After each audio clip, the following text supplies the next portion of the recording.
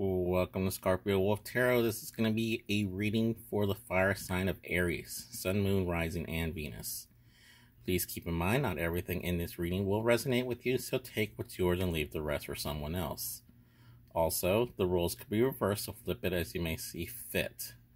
Also, again, these readings are meant to be timeless, so whenever you're meant to see and hear them is when you're meant to see and hear them. In order to save time, I have pulled the cards for you, so let's get to your reading.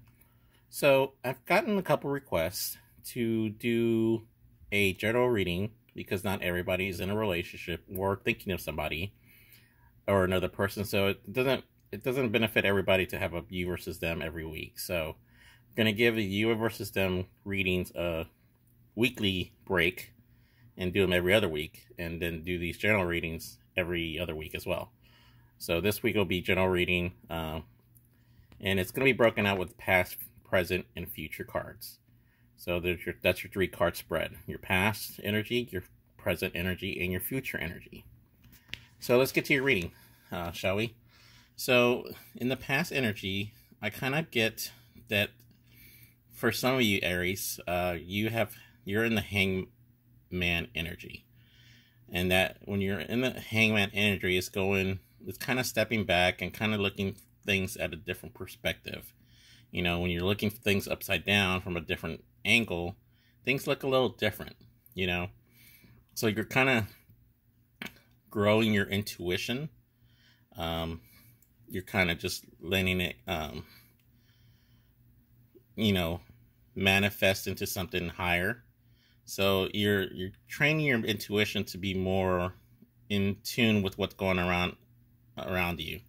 It's clarified with Ace of Wands, and that's being kind of stuck with ideas. You have not been able to produce any ideas, so you kind of have to go in this hangman to get a different view of things so that you can come up with ideas. So that's kind of what forced you into the hangman energy to begin with in the past, is that feeling of being stuck, not having any ideas. You know, it's kind of like your thoughts have been overwhelmed with other things that you just had to take a step back and kind of put yourself in this hangman energy. In your present condition, because of this hangman and intuition, you kind of became the Queen of Cups in this certain scenario. So the Queen of Cups is about, again, being in your intuition, being intuitively open, mainly since it's the Cups card, it's mainly with your heart chakra. So you're kind of opening up your heart chakra. You're feeling a lot of empathy. You're kind of feeling out the emotions of other people. And it puts you in the High Priestess energy. That's another intuitive card.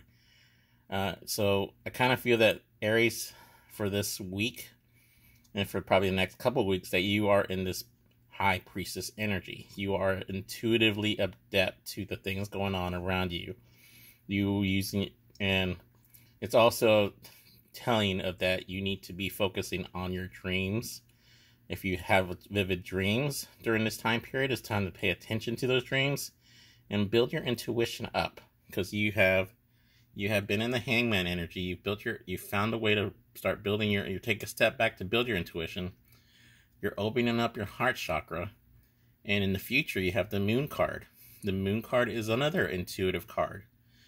Shedding light on things that appear in the darkness. You know, like in the water, you still get the light of the moonlight, so it does illuminate the murky waters a little bit. So you're using your intuition to uncover hidden truths. And this is a slowly developing and beneficial skill to have. With the Knight of Pentacles, it's a slow-moving, steadfast, it's reliable. The Knight of Pentacles is a reliable energy.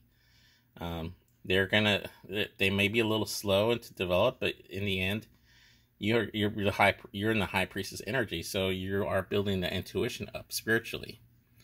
So to sum it all up, I kind of feel, Aries, that you are currently in a state of building your intuition out, feeling, opening up your heart chakra. Because you don't want to be stuck in this Ace of Wands energy. You didn't want to feel stuck in that Ace of Wands energy in the past. It forced you to look at things from a different perspective And I kind of feel that for this week and for the couple of weeks, you're going to be looking more into yourself, looking at your dreams, and opening up that heart chakra. Because once you start opening up these chakras and being intuitive, it illuminates the darkness and uncovers hidden truths that you may have been dealing with in the past. And it's a skill that's going to develop over time. So keep at it, Aries, and that's all I really have for you this week. Thank you for joining me this week. We are up to 35 subscribers, so if you haven't subscribed already, hit that subscribe button. Hit the like button because it does help to get my content circulated around YouTube. You know, just a like if you like the reading. Leave a comment, share the video. Is this a good reading for you guys? Do you resonate with this reading at all, or is this reading beneficial to have every other week? Let me know in the comments below. Thank you and have a great week. Bye.